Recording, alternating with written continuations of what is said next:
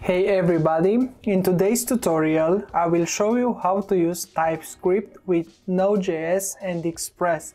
The main purpose of this tutorial is to show you how to use these technologies together. The purpose of this video is not to talk about the benefits of using TypeScript or whether you should use it or not.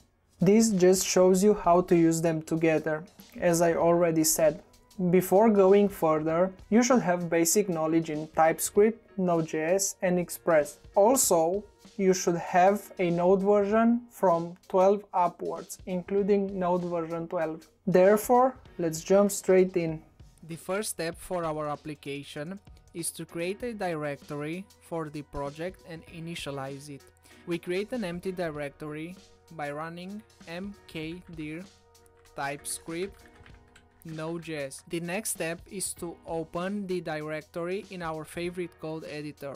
In my case, it's VS Code. With VS Code, you can open the application directly from the terminal. You run code and the name of the project and it opens your project in VS Code. For the remainder of the tutorial, I'm going to use the terminal from VS Code. You can open the terminal from VS Code with Command J.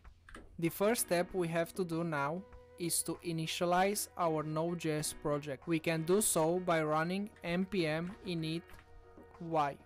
What's the y flag, you might ask? The y flag creates a package.json with the default values. That means we don't have to enter the name of the project, the description, the starting point, and so on. You can see the package.json file right here. You can see it was automatically filled for us. If you want to add all this information manually, just remove the y flag. Now the next step is to install the Express package in our application. We do so by running npm install express.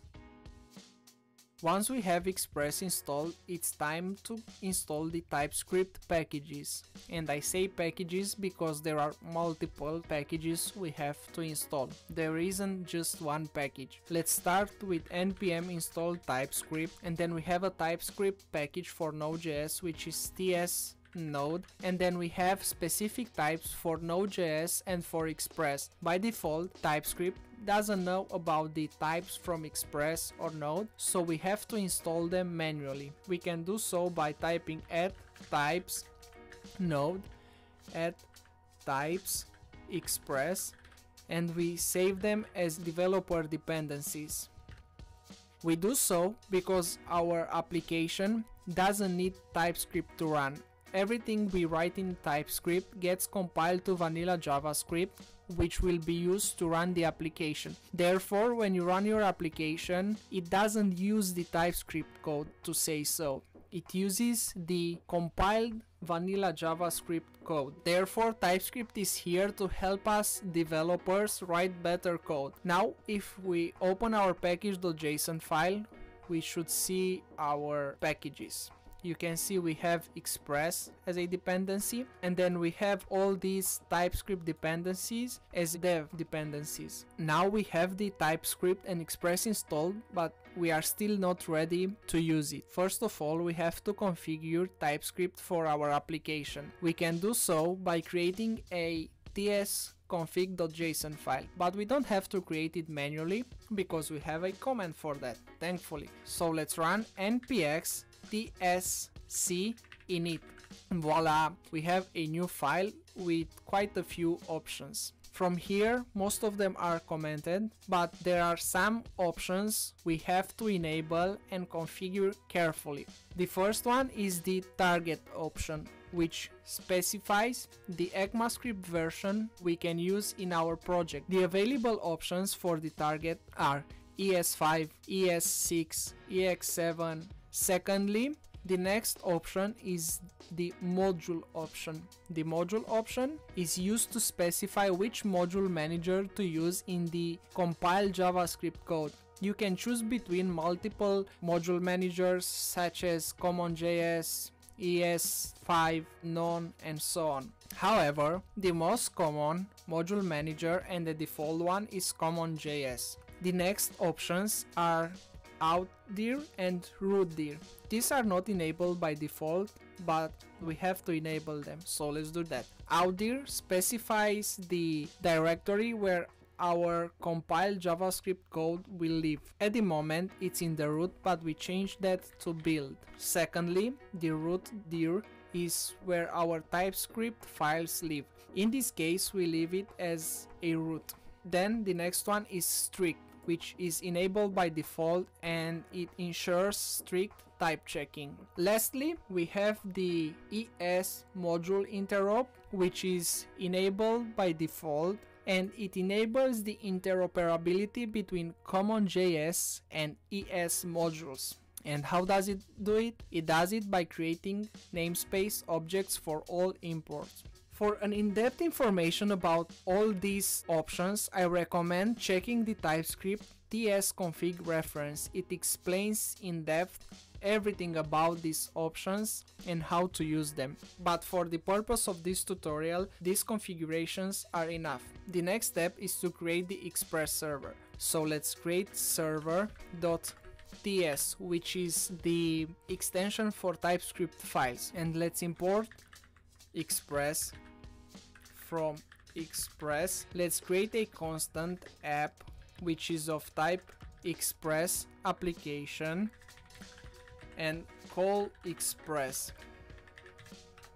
So far so good. Now we have to create an endpoint which we can use to access our application in a browser or wherever. Let's do that by running app.get/request express request and then res, which is of type express response. We use an arrow function and we display, let's say, well done, because you just set up your application. The last step is to listen to a port so we can access our application. So let's run app.listen 3000 and then we use another arrow function to display a message to the console, which can be application listening on port 3000, and we are done. We have a TypeScript server. Let's just save our files first of all to make sure they work. However, we cannot run our server. Let's try to do it and see what happens. Node server ts. You can see we get a syntax error. So what we have to do is to compile our TypeScript code to vanilla JavaScript, which we can do as follows: npx tsc project the root directory. Now you see that it generated a folder build which has another file inside called server.js. Let's open this file and see what it has inside. You can see this is our compiled JavaScript code, which is vanilla JavaScript. It's a lot of code and it's not super nice to read it, but this is the code that it's used by the app to run. So let's try to run our app now. Node build server, and you can see the application is listening on port 3000. Let's go in Google Chrome and try to run this, and you can see the message well done. So our application works. Now every time you make a change to your application, you have to run this command, but it's a bit tedious to write the same command every time, so we can create a script in package.json. We can do so by going to the scripts and write build, and then we have to add the command, which is tsc project root. We save it and let's close our application and make a change. So we see if it worked. We changed package.json. Now let's run npm run build and let's see if it worked. Node build server, and we go again to Google Chrome and try to open the application localhost 3000, and tada, it works.